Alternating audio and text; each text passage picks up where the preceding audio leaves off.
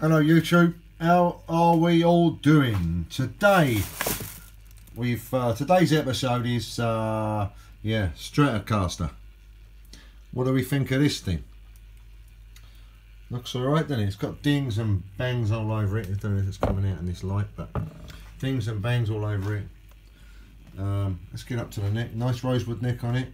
Filthy dirty. The frets are rotten, disgusting. You can see the filth all over them.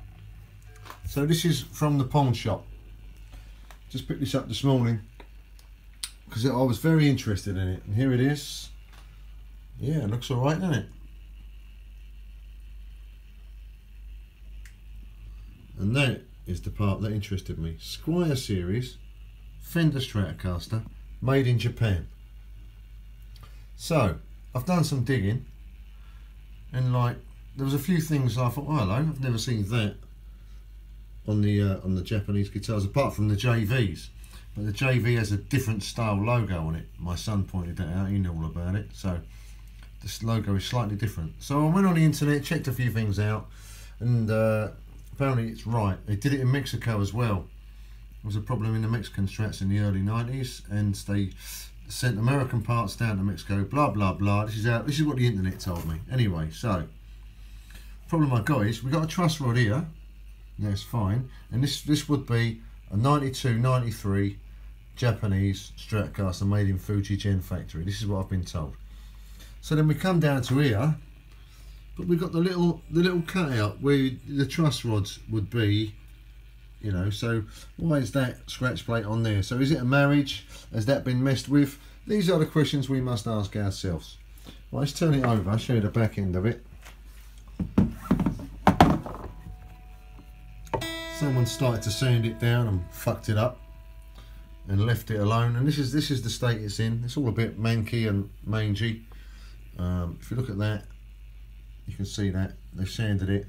It's smooth as anything, so they've got it up to 2000, and just like sod this, we're not going to, you know, strip it, whoever it was. Nick's got dings in it and things in it, but the neck is really lovely.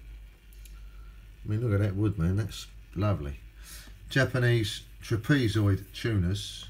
I've got them on a couple of other Jap Strats I've got, so I know they're right. Serial number's down here. Let's get the old torch on here. Where's the serial number? Is that torch help at all? No light.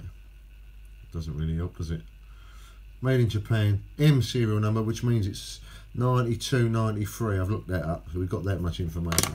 And then, so we're still puzzled about as to, like, you know, why the scratch plate is like got that cut out on it. So I haven't taken it apart yet. That will happen in due course. Anyway, I just thought I'd show you this thing. Pawn shop find.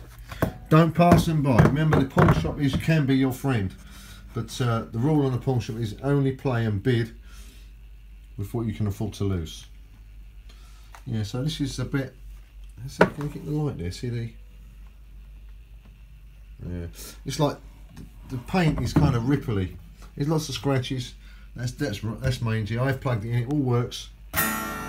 Anyway, there it is. So we're going to rip this apart and see what it is underneath it. But it's cool. I mean, that was like, hello. And then I saw that. Oh, hello. And then we did some more digging. And the Japanese gold spaghetti logo, which is what that is, with that on it, was for the domestic Japanese market, apparently.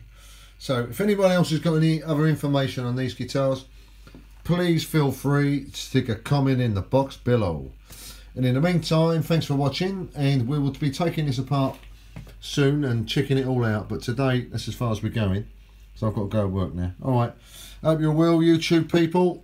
Be lucky out there.